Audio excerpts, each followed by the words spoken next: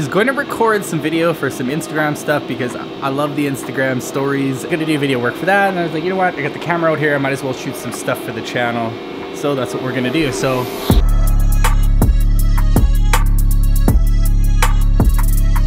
right now what I'm up to is I am cutting these blocks into soft jaws. Oh yeah, check this out. So I crushed this the other day. That's my tool center. Just before New Year's Eve, I came down and I forgot to program that length in there. It was a 0. So the machine thought the tool bit was way up here, or the end of the tool, and it just came down and was like, just flattened it.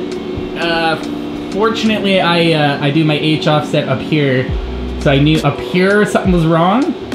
However, it was not enough time to save that probe completely. I need the soft jaws to grab this. So those that don't know what soft jaws are, it's for grabbing a regular shaped stuff, but I'm gonna be cutting this stainless, and I wanted to make sure I had a really good grip on it because it's gonna be thin. And the best way I think to do that is use soft jaws. So these replace the jaws, the hard jaws in my vise. So, and then so they'll clamp like this, but I'll put that bit up there like that. I'll cut this out, the shape, into the soft jaw. So then this is sunk between these, and they'll come in and it'll just grip it so good. So that's what I'm up to today. So it took me a bit to figure out the program though. I don't know if you're gonna be able to see in there. Yeah, you can see in there a bit, hey? So there's a little stepped hole. So I need this lip at the back here to be point, I don't know, it's written down somewhere, which is really far. So under the bottom of that hole, I have to drill in and get that lip. And it's easy enough to take a 1/2 inch drill and get all the way down, but to get that lip, I need an end mill that's necked, and I don't have one. So I'm having to change a few tools. So I'm going down with the 7/16 bit because it's just undersized in the half, and then I blast out the outer edge of this. I don't know if you can see that. I leave a bit of a tiny little lip in there, and that gives me the clearance I need on my big 1/2 inch bit, which has the reach to get to the bottom of the hole. I'm pretty pumped because this is the first thing I've ever made on my machine, and they are so tight. I'm really happy with the program. I did some, oh, look at all the programs that I've written already. So yeah, there's my main one right there, Operation 1, and then I got a couple sub-programs that I run. And then in those subs, I've got some local sub-routines, also just to flex, just so I can get a real grip, good grip or grasp. Oh, I don't need the safety for that. On all the concepts of everything that's going on, so then when I sit and use Fusion 360 or whatever I'm gonna use, I understand better what each of the G-codes that it's putting in are, what they're doing, I mean. And it's been a battle to learn. I have snapped, oh, I don't know. This one's already chipped this one's chipped from smushing it on the tool setter. It's got one tooth that's not chipped, so it's still hogging out that corner in the bottom of that countersink of that bolt, so that's good. And I've broken 2 of the 7/16 bits, 2 from being too aggressive and not understanding kind of everything that's going on, but no drill's broken, so that's good. But I think I got a pretty good grasp of what's going on. Yeah, and I'm trying to get some shots for the channel, but mostly my Instagram. I love the Instagram. It's gonna come down, drill the hole, and then that'll swap the bit for the 7/16 bit, and then it bores out that hole to .531, which is the exact right size for these bolts. They go in the vise face. Then I'll flip it over. The 7/16 bit will come down again, and it'll bore out the top part to .84 something, I think. 1 inch deep, which clears the neck on the 1/2 inch bit, and then I put the 1/2 inch bit in, and it'll bore out the bottom of that little stepped hole. It'll do a 1/2 inch step first, and then it will bore that out to .781 all the way down to 1.78 of a step in the bottom. See what happens.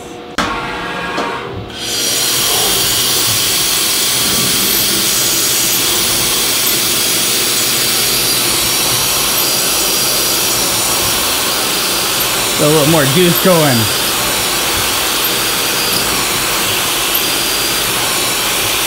Yeah, doing a little tech drill. It's like a reducing tech. I think I started at 0.35 and end up at a 0.10 at the bottom. The deep hole, 2 inch. I don't know. I haven't really played with the settings too much because I'm pretty happy with it how it comes out. Are we juicing too much? That might be a little too much juice at the beginning. We'll run out. But I definitely forgot to fill it up. Oh, we should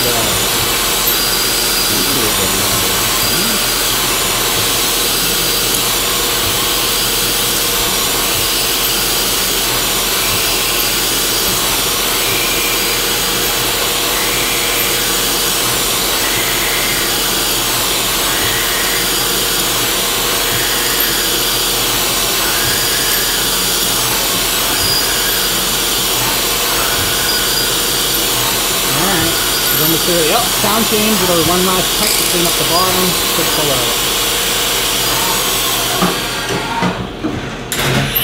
There we go, swap for the 7/16 bit. Oops. Definitely want a little more juice for this part. Oh no, this is the light part.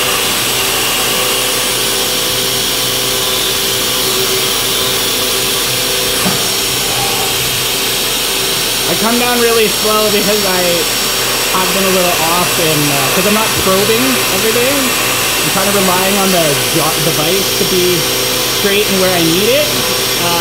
So I'm coming down slow because I have once already been lightly off and did a kind of plunge cut. All right, so now I gotta flip it.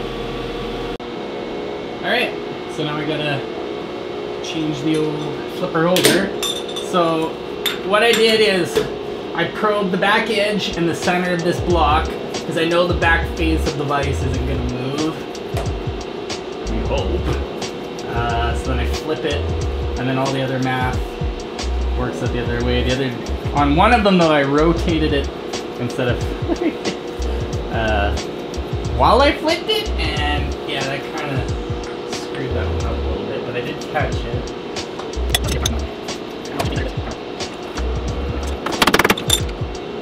I'm torquing to 60 foot-pounds.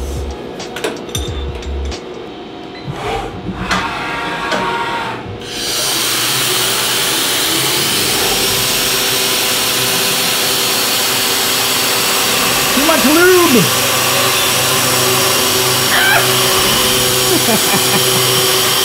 It's gone a little bit. Dang it, right up the sleeve.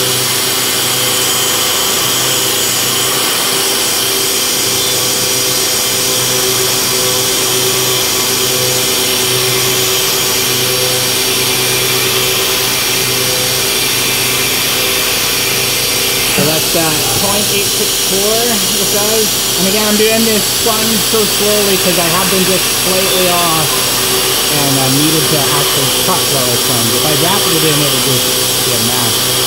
But yeah, it's, I'm pretty happy with these. You can see it blasts everything out of the hole. Everything's looby.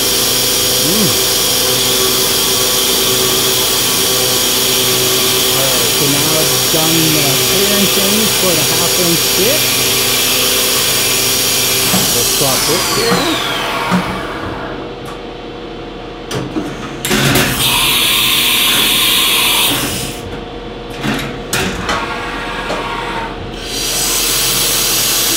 I could probably rapid this part in, but I'm gonna use one, so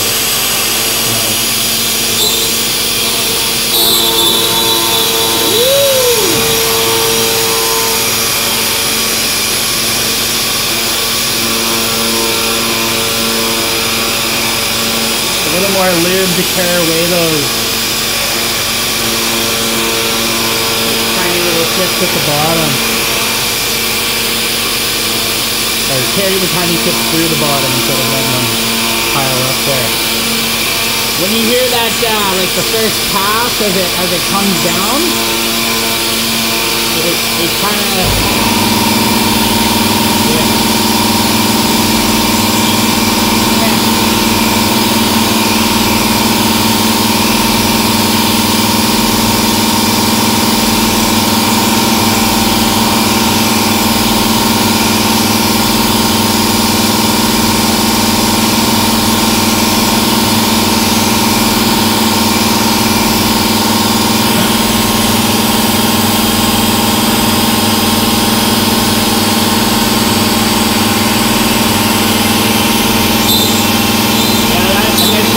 is that 0.531 hole. I don't think it's quite enough to, whatever.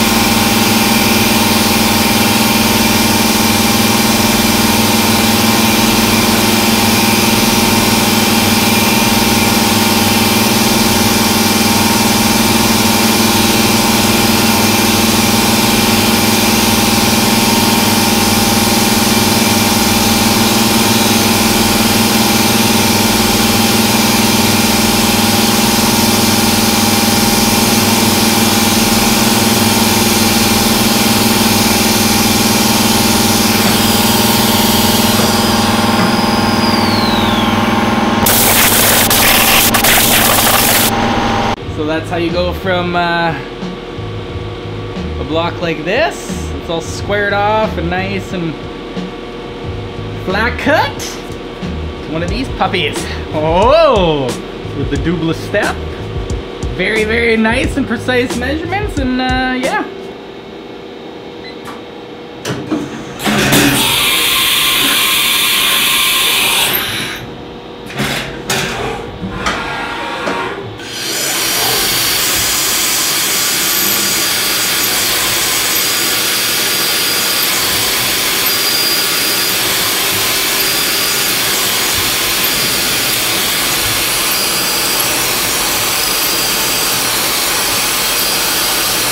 I usually do this with the door closed, but I do it for the views today.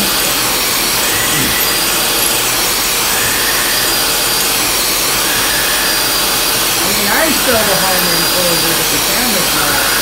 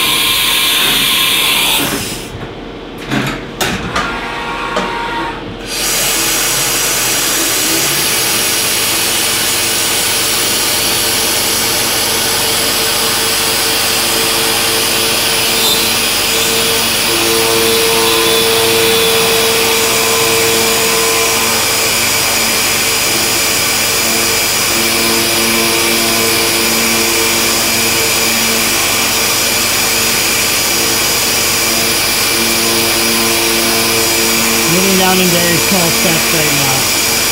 60 thou, I think.